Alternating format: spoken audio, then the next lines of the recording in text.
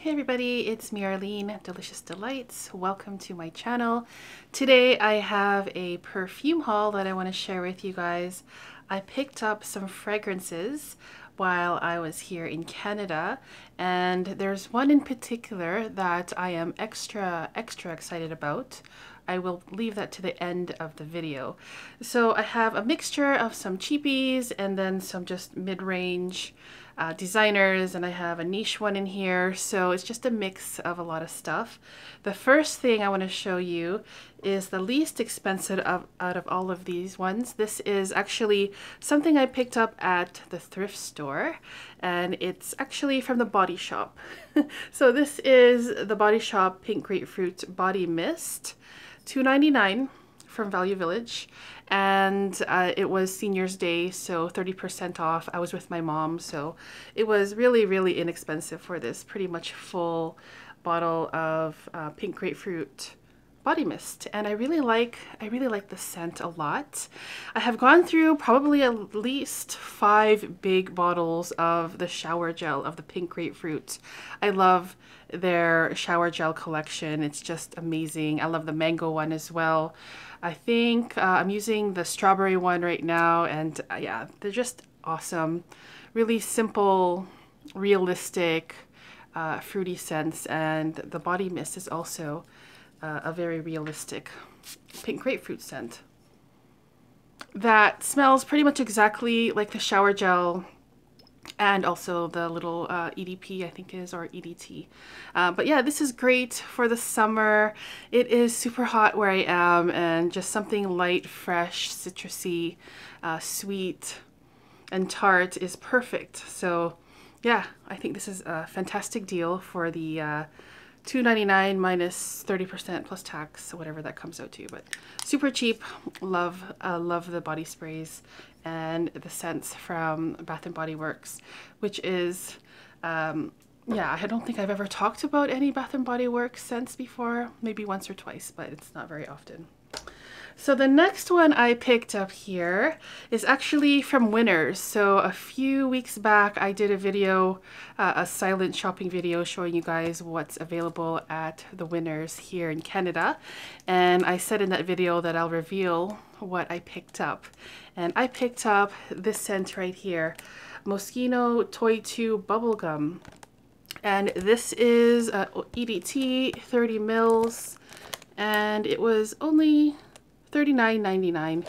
Actually, I think I can get this a little bit cheaper in the Netherlands, but you know, I'm a sucker for the bottle. The bottle is just so adorable. I have opened this already, you can see here, because I wanted to wear it yesterday, and I did wear it yesterday and I enjoyed it. Here is the cute little bottle here. I just adore the bottle design of this. It's just so cute, and I know some people will say it's cheesy and juvenile and immature.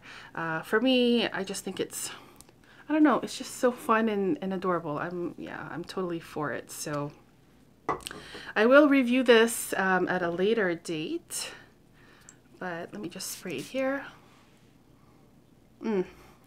So the opening is definitely the best part of this scent. It does change as it dries down, but the opening smells very much like juicy fruit gum to me, which is a very familiar scent. I love the taste of juicy fruit gum, and it's sweet and realistic bubblegum, and again, the bottle is so cute. Just looking at it makes me happy, and yeah, I'm really happy with this scent. It makes me happy. Even, as I said, just looking at it makes me happy. But I'll get into the scent in a later video with a full review.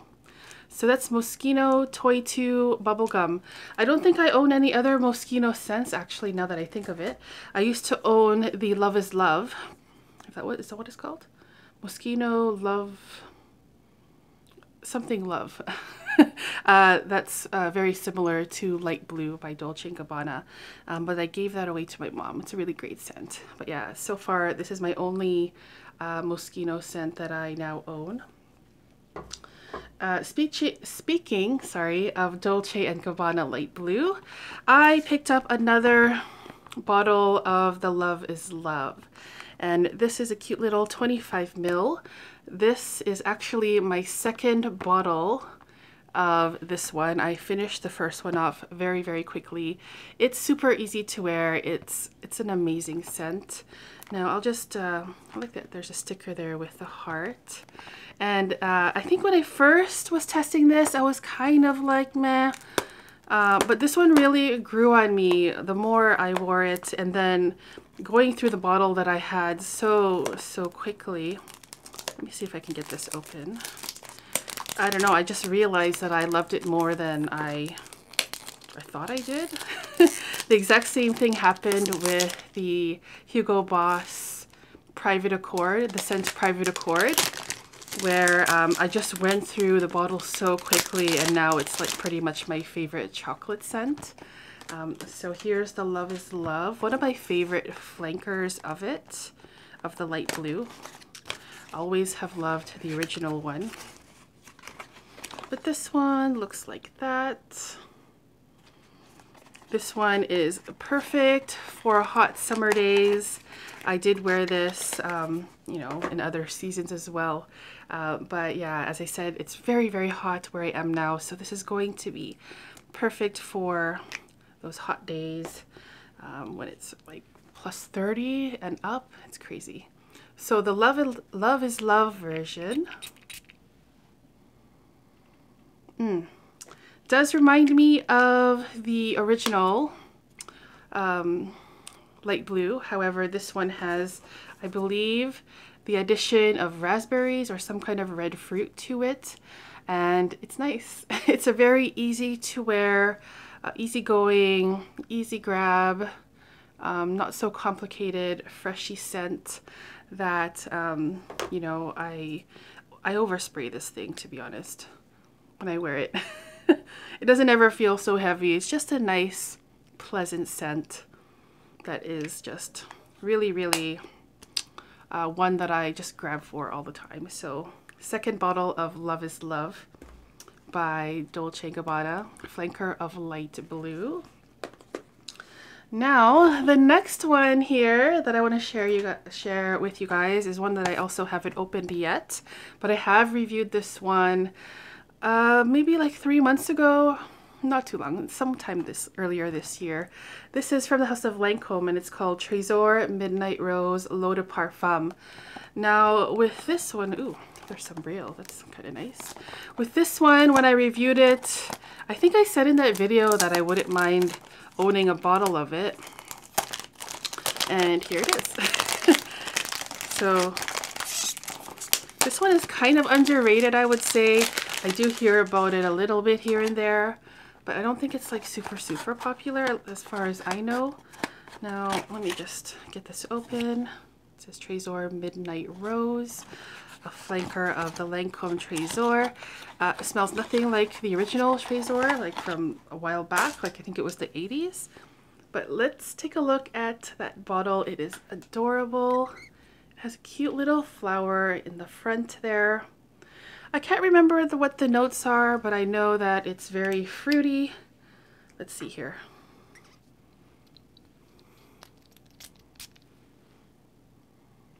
Oh,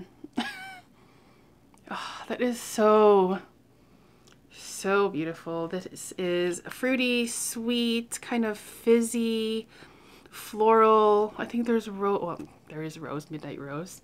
Like a sweet, fruity red fruit, maybe raspberries, something like that, or strawberries, raspberries, that kind of thing. Now I can't remember, as I said, what the notes are, but I really like this one. Fantastic scent that you can wear year round, I think. Such a pretty bottle. This one is only 30 mils, I think. Yeah, 30 mils, but I love this one, you guys. Yeah, so that's another one I picked up, Trésor Midnight Rose. Now I have a niche scent here that I want to share with you guys, and this one is, I extra cool in my opinion, because this niche house is actually from my hometown, Winnipeg. So yeah, this is called a Piper and Perro. That's the name of the house, and this one is called Arid. So actually, when I first was trying this, I was testing them in the store, and I had a hard time deciding which one I wanted. Maybe I'll do another video explaining how that went, but I ended up walking out of the store with a little travel size of Arid. Let's see here. This is a 10 ml travel spray, $35. And okay, let's see here.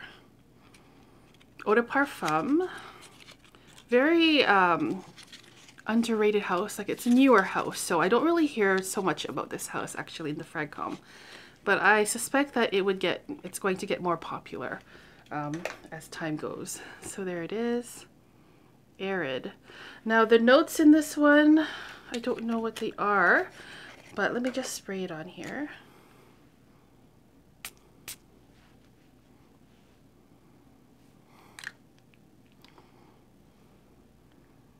Okay, I do want to give this one a full review later on, but this one to me is a very unique orange scent. Orange is a note that I love in fragrance. It's probably my favorite, or one of my favorite fruity notes in perfumes.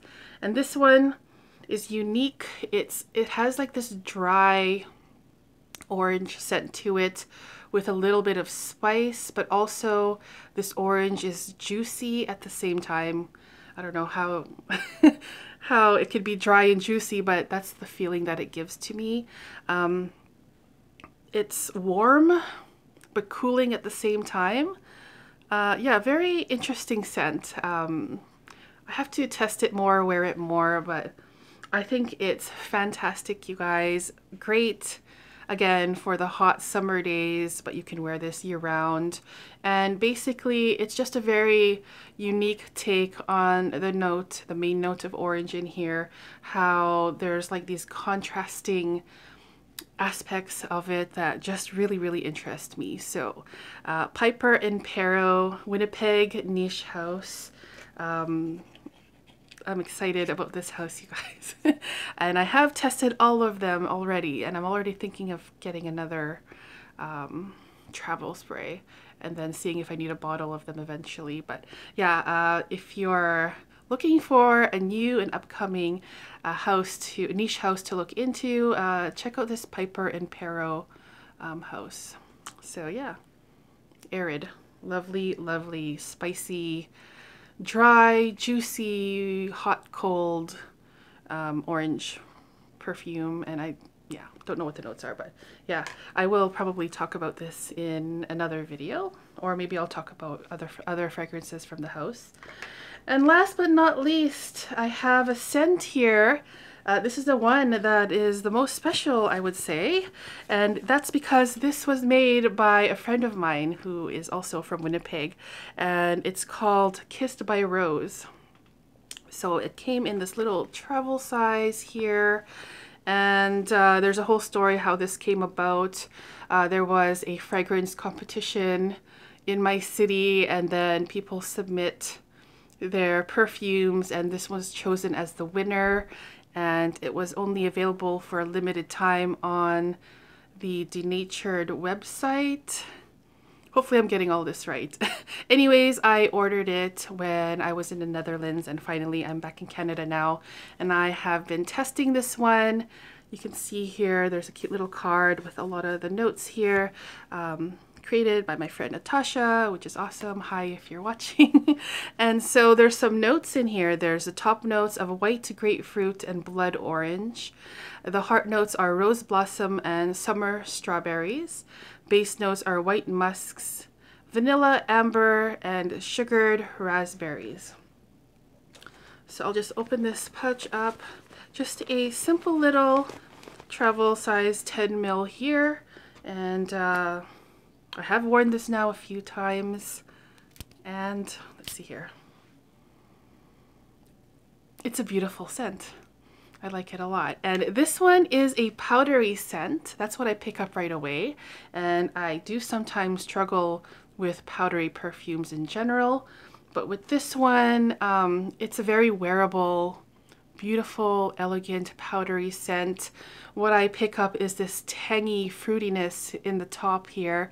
And you get this fruitiness, a fruity sweetness throughout the entire fragrance, which is really nice, kind of accompanying the powderiness of it. And it's a beautiful scent. I'm not sure if you can still get it, I don't know. But yeah, I was really happy to support my friend who made this scent, Kissed by a Rose.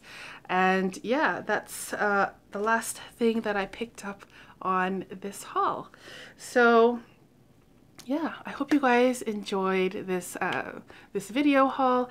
If you have tried these scents, let me know what you think of them in the comments. Thank you so much for tuning in today, and I'll see you guys soon in the next video. Take care, guys. Bye-bye.